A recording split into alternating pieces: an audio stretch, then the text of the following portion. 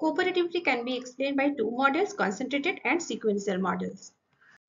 Concentrated or symmetry or MWC model assumes that the enzyme subunits are connected in such a way that a conformational change in one subunit is necessarily conferred to all other subunits.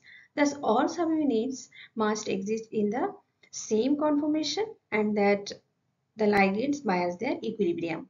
Positive cooperativity is achieved because substrate binding increases the population of relaxed state, which increases the sites available to substrate.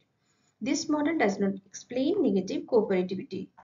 Whereas sequential mechanisms hypothesize that ligation of one site causes the ligand subunit to change its tertiary structure, that means ligand-induced fit, and consequently its interactions with neighboring subunits. This model can explain both positive and negative cooperativity, that means activation and inhibition both.